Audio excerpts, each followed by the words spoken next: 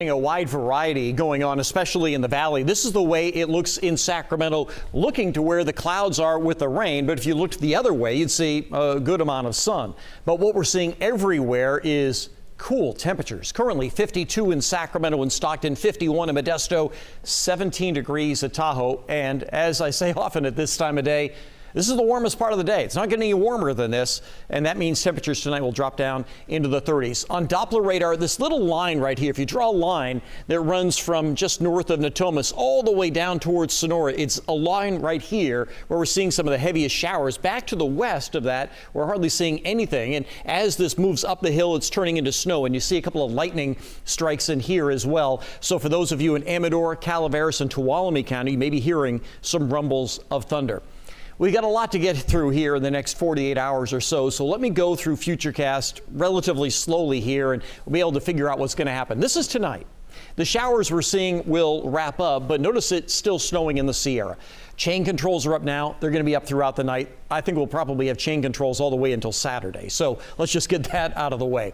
This is tomorrow morning. The valley is dry once again. It's snowing in the Sierra, but probably not in the foothills. It's probably about what's happening now in terms of snow. We just don't have enough moisture to squeeze out any snow in the foothills, but it is snowing in the higher elevations. So that's 7:30 tomorrow morning.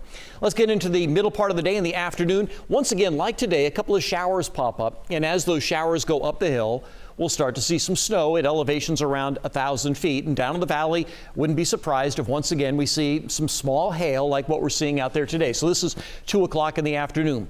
Things begin to change tomorrow night. This is 10 o'clock tomorrow night. We start to get some steadier rain, and because we're getting steady rain in the valley, that turns into steadier snow. Snow throughout Lake County, snow throughout the northern part of Napa County. And then as we go through the overnight tomorrow night, that's when we get the lowest snow. This is 1:30 in the morning.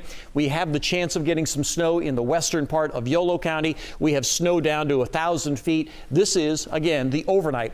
The other thing that'll be happening at this time is it's going to be windy. We may have winds gusting 40 to 45 miles an hour. So it's going to be windy, it's going to be wet, and it's going to be snowy. Yeah, it's going to be pretty nasty during the overnight hours tomorrow night. This is 8 o'clock Friday morning. We have snow in the Coast Range. We have snow in the foothills, snow in the Sierra, scattered showers in the valley.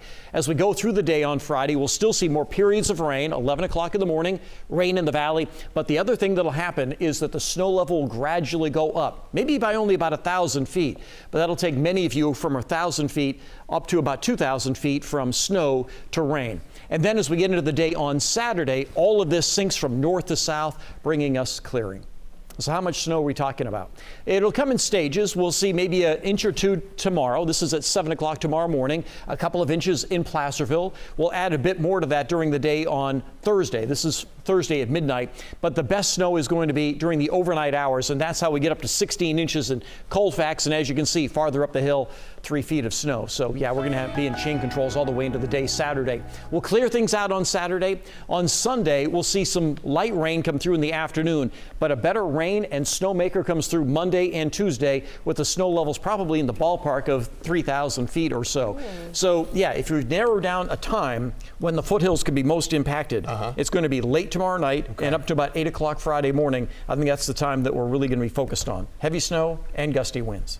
Yeah, right now in the foothills, there's just a little light and it melted before it got to the down. Yeah, and that's just now. Yeah, exactly. So not a big impact right now in the foothills, but it is on the way. It's coming. You could